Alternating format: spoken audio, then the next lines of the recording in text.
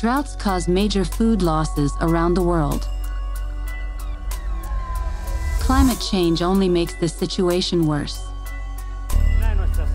One of our strategies is to identify plants that tolerate periods of drought and recover when they have access to water again. Scientists are racing to find solutions, but first, there are questions to be answered.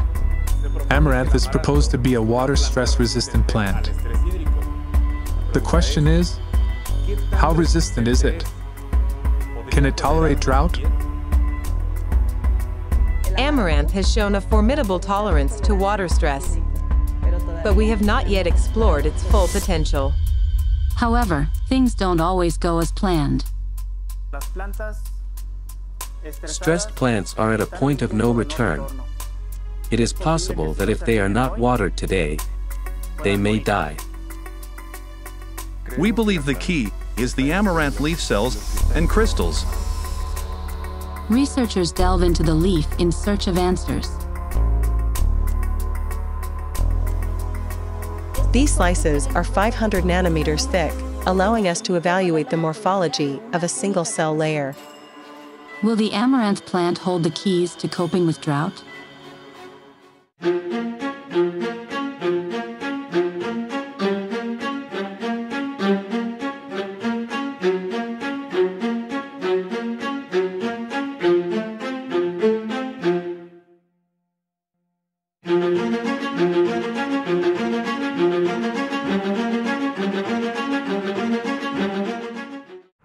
In San Luis Potosí, in central Mexico, is the Potosí Institute of Scientific and Technological Research, where a group of researchers is working on solutions to cope with droughts.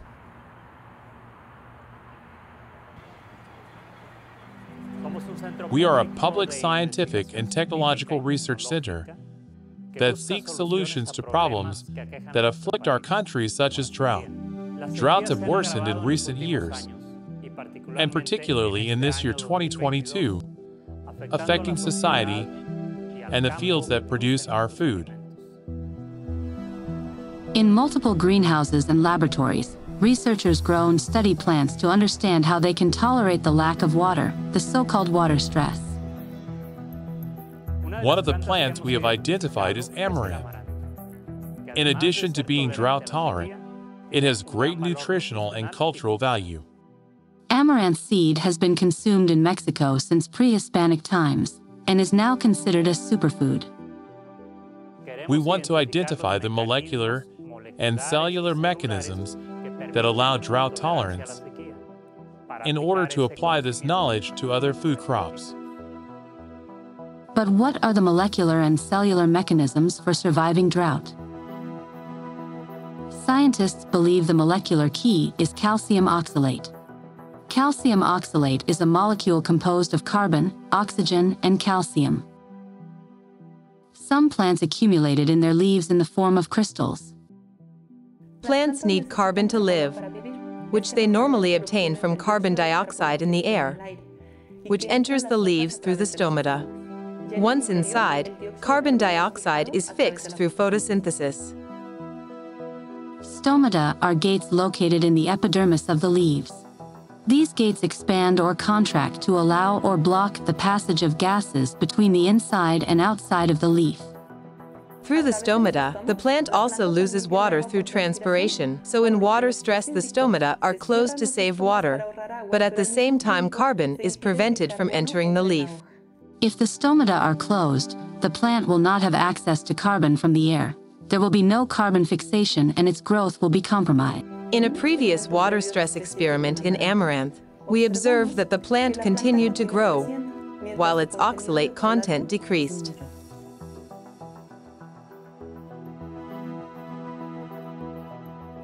Since the stomata were closed, we believe that the plant used the carbon in the oxalate crystals to continue growing. If so, we hypothesize that if we subject an amaranth plant to water stress, the amount and size of its crystals will decrease or even disappear. If this hypothesis is true, oxalate crystals would represent a vast store of carbon, which would allow the plant to grow when the stomata are closed.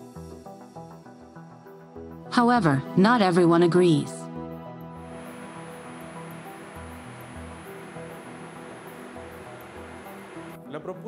The proposal is very interesting, and the finding would have important implications for plant physiology.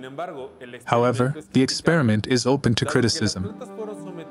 Since the plants were subjected to a very severe stress condition, this now invites us to think about whether the process the plants are facing is one of cell adaptation or cell death.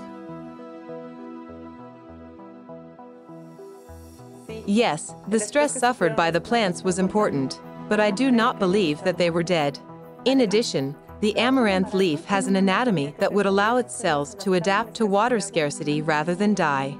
Despite the criticisms, the researchers want to test their hypothesis and are proposing a new experiment.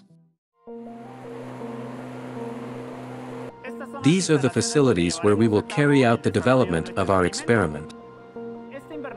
This greenhouse has an automatic temperature and humidity control, which ensures a good development of our plants. For the development of our experiment, we will only include one species of amaranth, which is Amaranthus cruentus variety amarantica. Over 70 plants are grown in the greenhouse for 40 days under optimal care. For the development, what we need is that the plant has a minimum size of 30 centimeters and is randomly arranged. We will have 3 groups. One will be the control group, one will be the stress group, and the other will be an innovative group, the recovery group.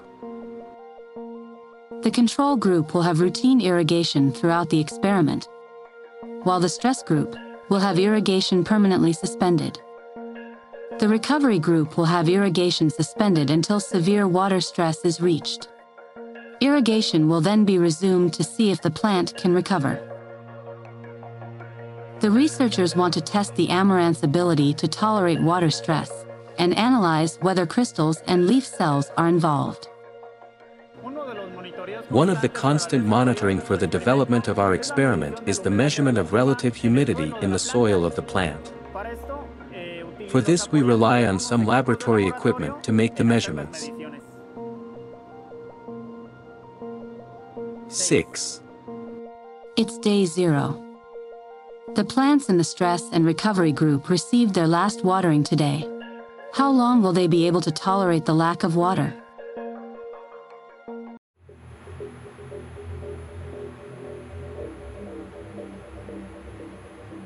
In the meantime, new doubts arise about the participation of crystals. If oxalate is used as a carbon source, what happens to the calcium that is released? This question is interesting, because it is known that calcium in excess has a toxic effect on the plant.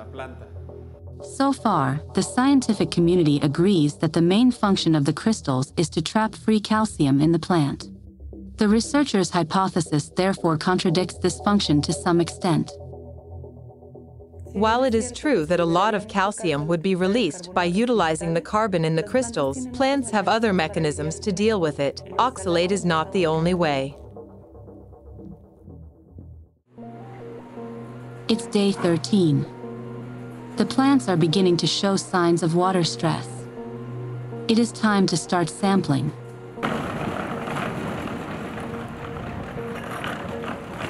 Today the control group and the stress group are sampled.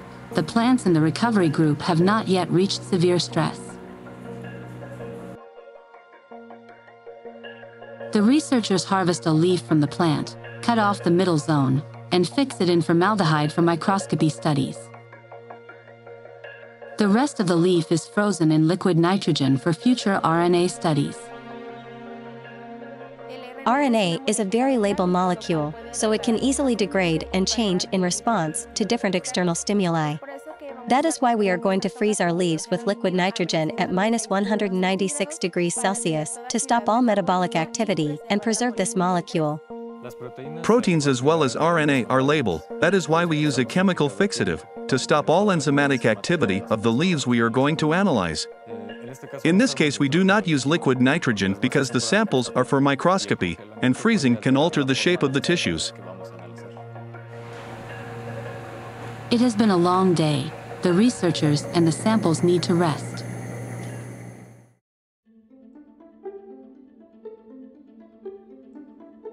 The laborious procedure for microscopy analysis begins.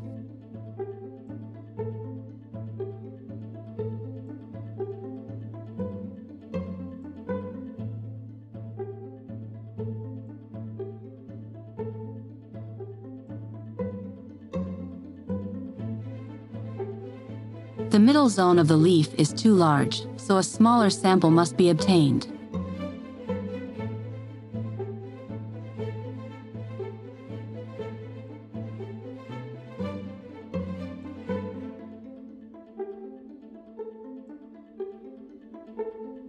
The samples will undergo a series of steps, which will gradually remove the water to be replaced by a liquid resin. What cellular changes are being generated by water stress? The leaf remnant will be subjected to an optical clearing process. The crystals are located just in the middle of the thickness of the whole leaf, and both at the top and at the bottom there are cells and air. These two components prevent us from seeing well through the entire thickness of the leaf to make a correct estimation of the crystal. The air is already eliminated in the greenhouse when we collect the leaves, since it is subjected to vacuum during the fixation process. This procedure will make it possible to observe the crystals inside the leaf, in order to analyze whether water stress produces changes in their size or quantity. Now, what we are doing is eliminating the content of the cells that prevent us from seeing well through it to see the crystals. And we are doing this with a treatment based on detergents and urea, which extract these compounds, mainly lipids.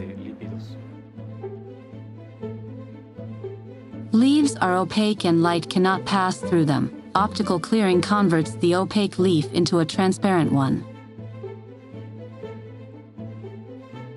Will the amount of crystals decrease due to water stress?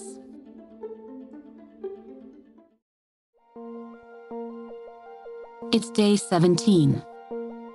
Signs of water stress in plants in the stress and recovery group are severe.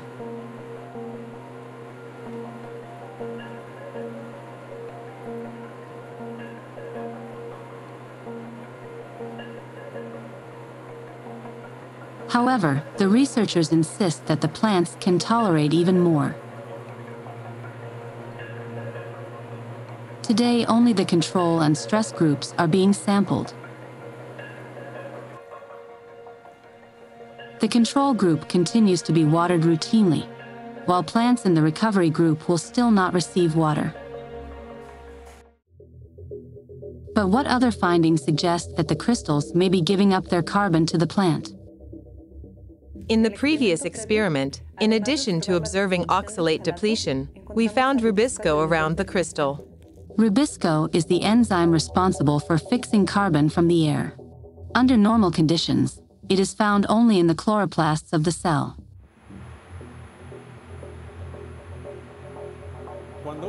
When a plant cell dies, its components, including chloroplasts, travel to the vacuole to be degraded. It is also in the vacuole that the crystal forms, which may explain why they are observed together in processes of stress or cell death. There are strong questions against the researchers' hypothesis, and now a new one is emerging. Rubisco fixes carbon from carbon dioxide. How could it fix oxalate? We will test for the presence of the enzyme oxalate oxidase in the leaves. This enzyme is capable of decomposing crystals to release carbon dioxide.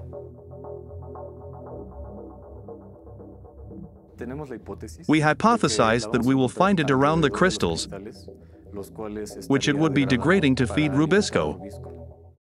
Meanwhile, the process of replacing water with resin continues.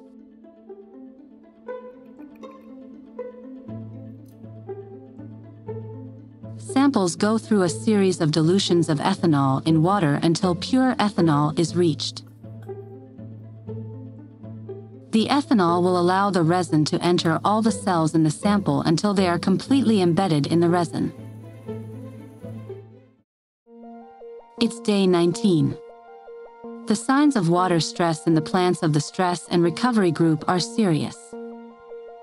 They have all lost turgor, and some of their leaves have even become brittle. The humidity has dropped from 10 to 2%.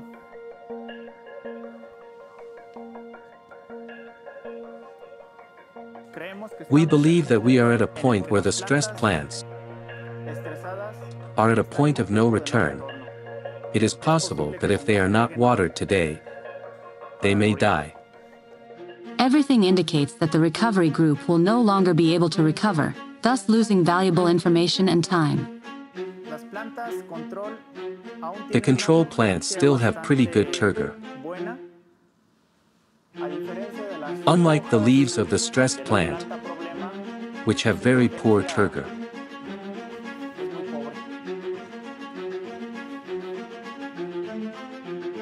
Despite the discouraging situation, the irrigation of the recovery group is delayed for another day due to planning errors.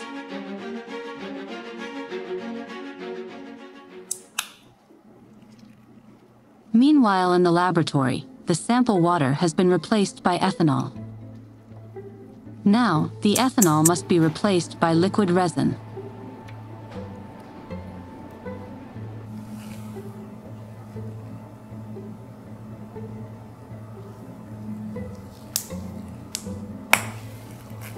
The samples are quite fragile, so they must be handled very carefully to avoid damaging them.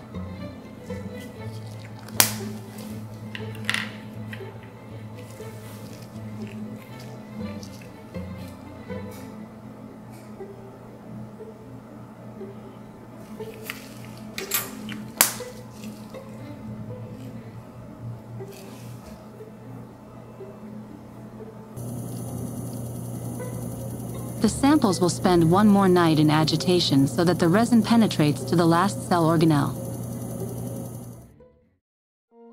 It's day 21. The day before, irrigation of the recovery group was resumed.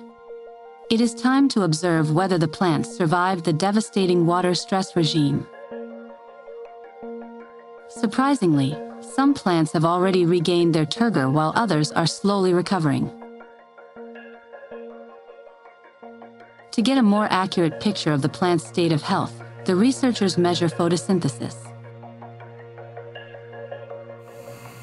In a chamber with controlled conditions, they measure the amount of light the leaf absorbs, as well as the amount of carbon dioxide it absorbs or expels.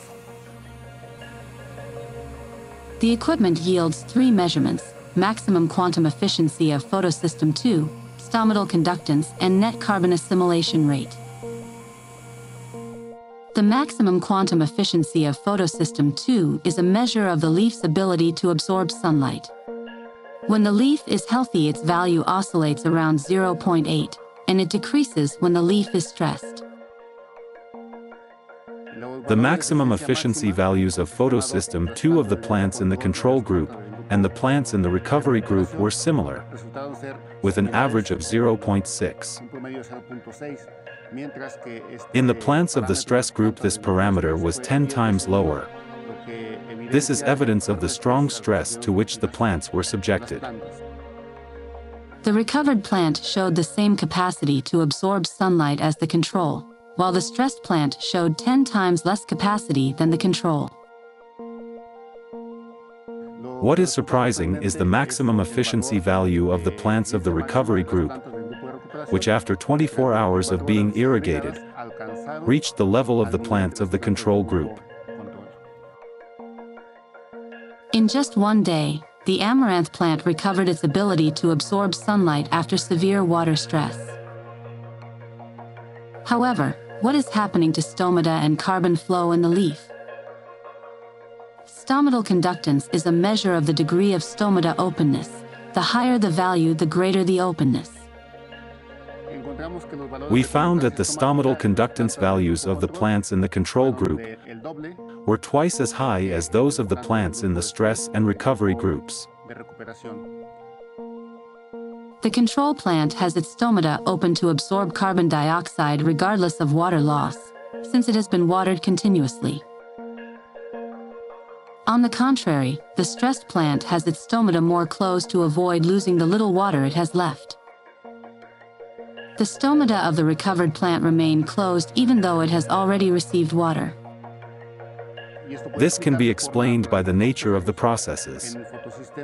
In the photosystem, the processes are very fast, while in the stomata they are processes of turgor change and osmotic potential, which can be slower. Net carbon assimilation rate is a measure of the amount of carbon dioxide the leaf absorbs or expels. If the amount of carbon dioxide absorbed by the leaf is greater than the amount expelled, assimilation is positive and vice versa. In control plants we found positive assimilation values. But in the plants of the stress group and the recovery group we found negative values. To obtain energy, the cell burns nutrients to carbon dioxide, so-called cellular respiration. The cellular machinery of the stressed and recovered plant is too damaged to fix carbon. The cell needs a lot of energy to recover from the damage caused by water stress. That is why it emits more carbon than it can capture.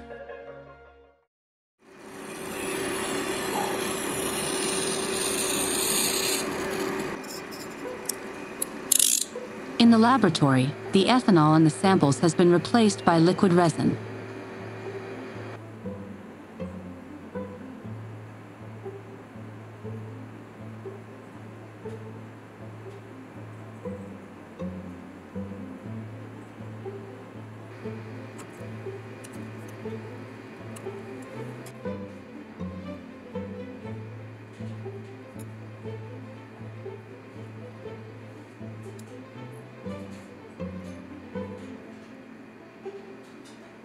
Now, each sample must be identified and encapsulated with more resin.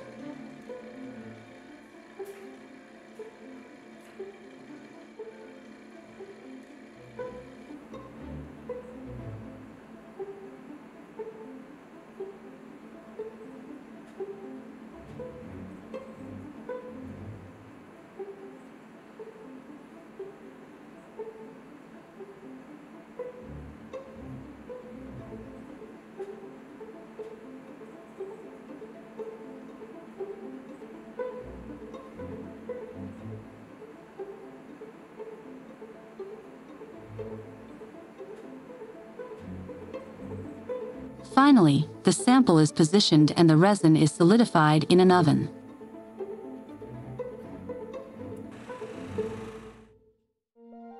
It's day 36. The plants in the stress group have already been discarded.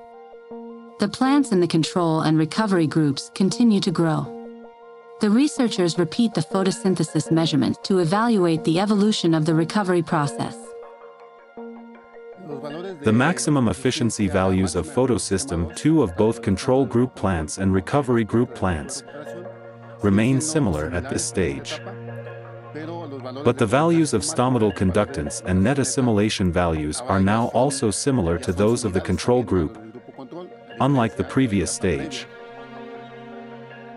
Plants that suffered severe water stress and were rehydrated now have the same photosynthetic activity as those that never suffered from lack of water.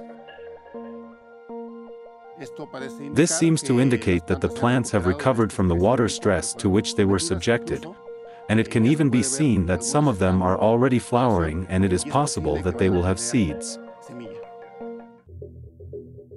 The amaranth plant has shown a formidable tolerance to lack of water. This suggests that it could withstand a drought. However, there are still questions for researchers to address.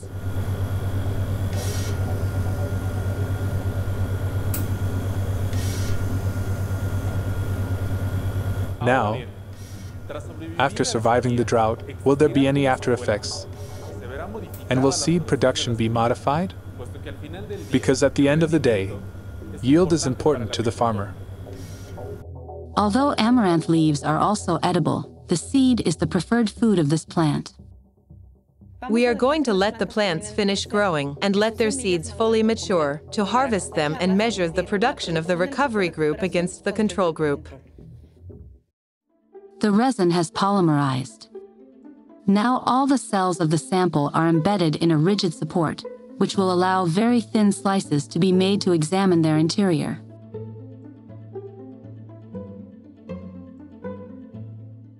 It is time to prepare the slides to receive the fragile cuts.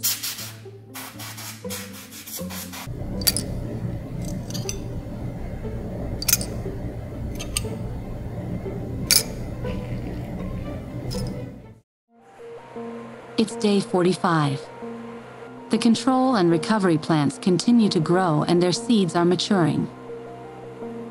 Here are our control plants, then our recovery plants. The control plant was constantly watered and fertilized. It has its panicle in seed production. Its leaves are turgid, strong, and very large. Unlike other leaves that are naturally shedding, the control plant shows normal development. But how did the recovered plant develop? the plant subjected to severe water stress presented several changes with respect to the control plants. It had a reduction in its size, decrease in the size of its panicle, and changes in all its leaves. The plant during the stress tried to recover these stressed leaves, which was not possible. However, it presents a very peculiar phenomenon. It tried to rescue the part of leaf very close to its veins.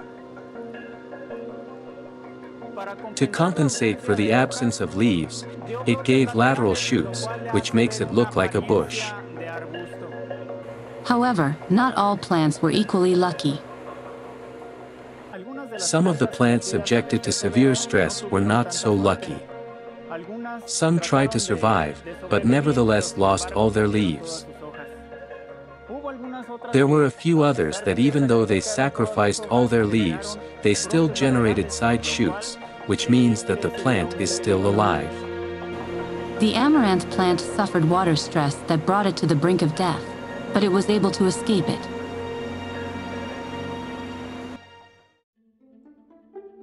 In the laboratory, it is time to cut the samples to see inside their cells. The selected samples were embedded in LR white resin, which due to its hydrophilic character is widely used in immunohistochemistry assays. The samples are cut with a diamond knife to obtain very thin slices.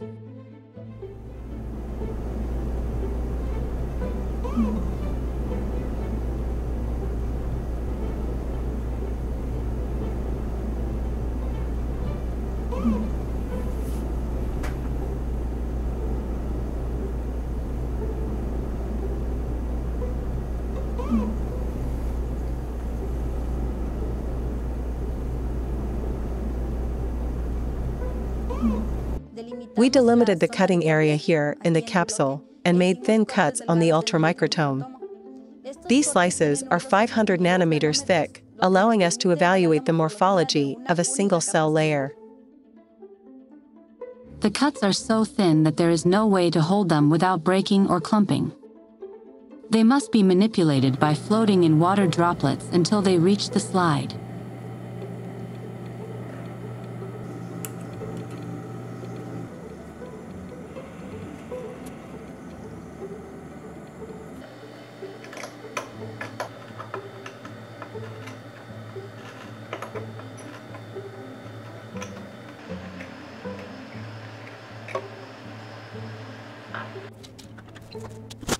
Once on the slide, they are stained, covered, and observed under the microscope.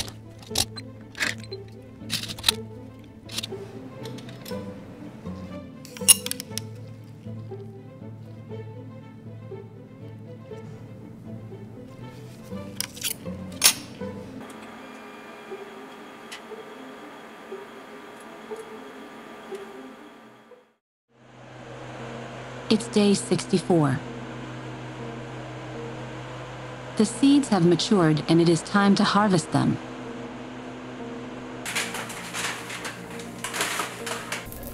The seeds are in small urns in the panicle that must be opened to be released. The result is a mixture of seeds and remnants of the panicle.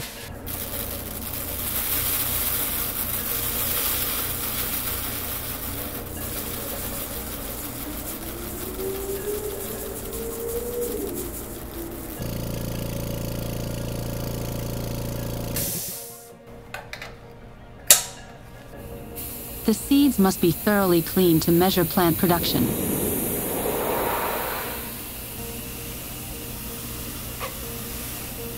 The control plants produced on average 37 grams of seeds per plant, while the recovery plants produced 30 grams per plant. Water stress decreased seed yield by 19%. Although it is a significant decrease, when extrapolating to the field it would be better than losing the entire crop. But if the recovered plant had a small panicle, how did it manage to produce that amount of seed? The lateral shoots generated by the recovery plants also produced a panicle, and although they were smaller than the control, the sum of their seeds approached the production of a panicle that did not suffer water stress. The seeds produced by the control and recovered plants have identical visual appearance and density. Water stress does not seem to have affected seed quality. The amaranth plant can tolerate severe water stress and rehydrate to continue to develop and produce good quality seeds. But the research question is, what are the molecular or cellular mechanisms that allow amaranth to tolerate stress? Are oxalate crystals involved? We observed under the microscope the leaves with optical clearing and found that the number and size of crystals did not decrease. On the contrary, it increased with stress and time. The researchers' hypothesis is incorrect. On day 13, the control leaf had a moderate amount of crystals, and by day 36 they had increased. Natural leaf development increased the amount of crystals. As time progresses, plants go into senescence or cellular aging. And because the experiment was going to last a long time, we had to monitor what effect senescence would have on the crystals. On the other hand, on day 21 the stressed leaf had more crystals than the control leaf. Water stress also generated an increase in the amount of crystals. Water stress can cause premature senescence. Thus, the overaccumulation of crystals could be due to natural senescence and premature senescence. Oxalate crystals do not seem to be related to plant resistance. However, what about cellular mechanisms?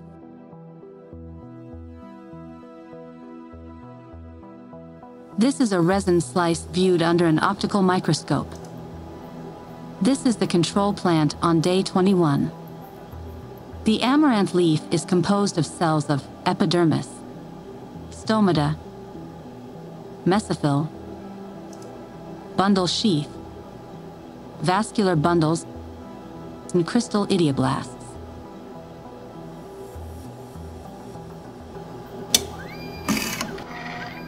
Inside each of these cells are different organelles and lots of water.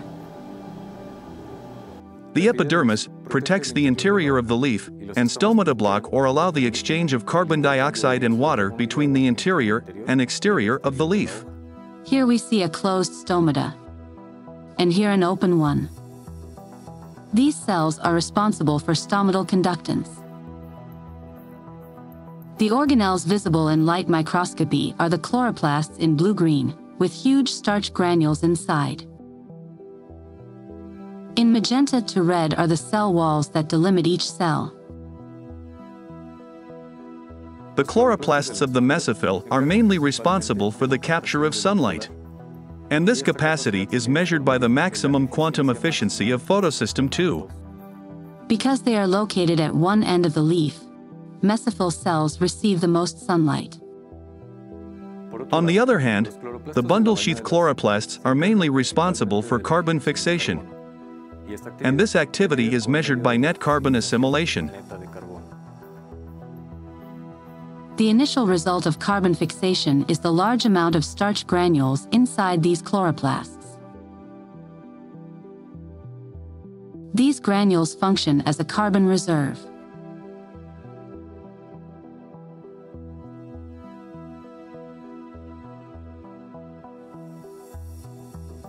When we look closer at the slice through electron microscopy, we can see smaller organelles such as mitochondria.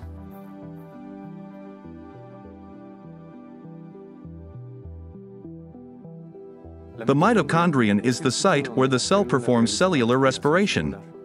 While the mitochondrion burns carbon, the chloroplast captures it. The positive or negative result of net carbon assimilation is a reflection of the balance between the activity of these two organelles. The crystal idioblast is the cell that is responsible for forming the oxalate crystals within its vacuole. These cells, found just halfway through the thickness of the leaf, sometimes have organelles. The resin penetrates all the cells and their organelles to hold them in place when cutting. However, the resin cannot penetrate the crystals, so it is lost during cutting, leaving only a gap.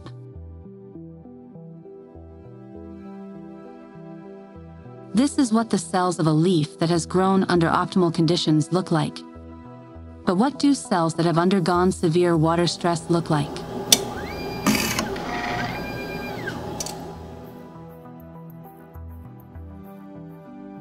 This is a cut of the stressed plant, also from day 21.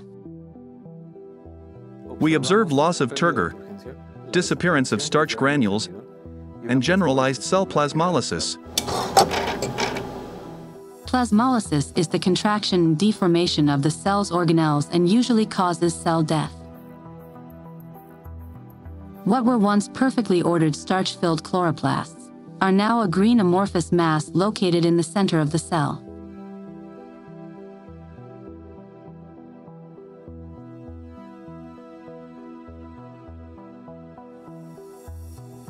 During water stress, cells cannot photosynthesize.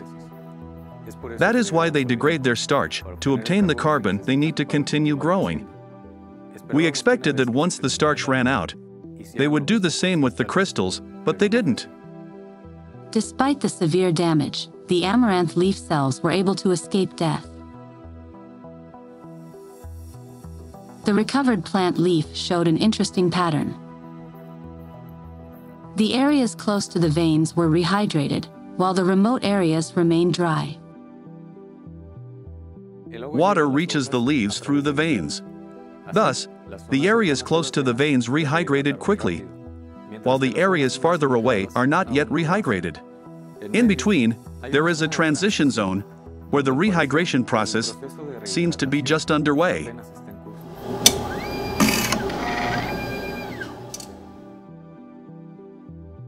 This is a section of the recovered plant, again from day 21.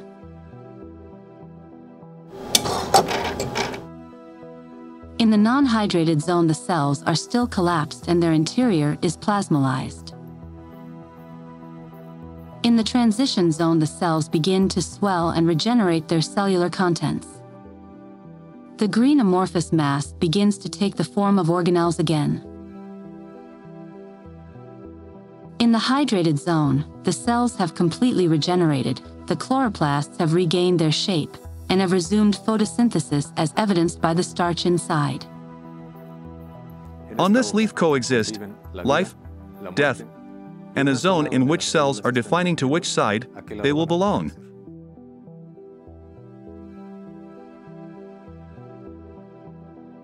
It is almost miraculous how a cell so devastated by drought is able to regenerate and continue its life cycle. It is like coming back from the dead.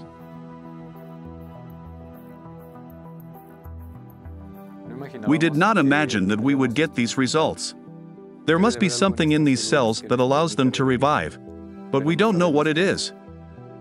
What is this factor that allows cells to come back from the dead? The researchers found an unexpected clue. We analyzed the location of oxalate oxidase in the leaf. We thought we would find it around the crystals, but we actually found it in the cells that are in the process of regeneration. In this analysis, the purple areas indicate the presence of oxalate oxidase. It is found mainly in cells that are undergoing regeneration. Oxalate oxidase could be participating in cell regeneration, but there must be more molecules involved. Therefore, we need to do more RNA-like analyses to better understand this molecular process. The researchers get new questions. They must now focus their efforts on future analyses, which will help them understand water stress resistance at the molecular level.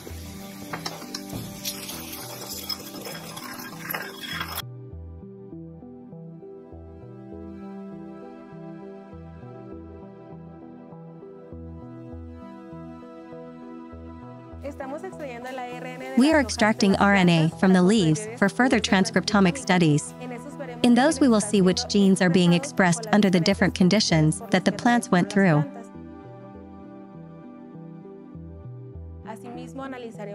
We will also analyze if there is a correlation with the histological sections. Researchers have made a breakthrough in the understanding of water stress resistance in amaranth. And although their results were not as expected, they have obtained valuable information.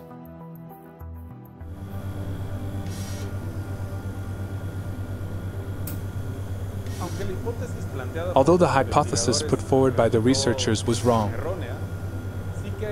there are interesting results to highlight, such as histological changes, seed production yield, and particularly important, setting a precedent in the evaluation of a model of tolerance to water stress in the amaranth plant.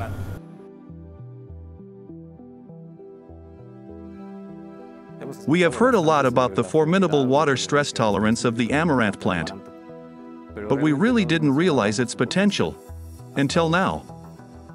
Amaranth has demonstrated a high tolerance to water stress. This makes it an excellent candidate for cultivation in areas with low rainfall, or as a study model to obtain information to help improve other crops. The word amaranth comes from the Greek amaranthus, which means plant that does not wither. Now I understand.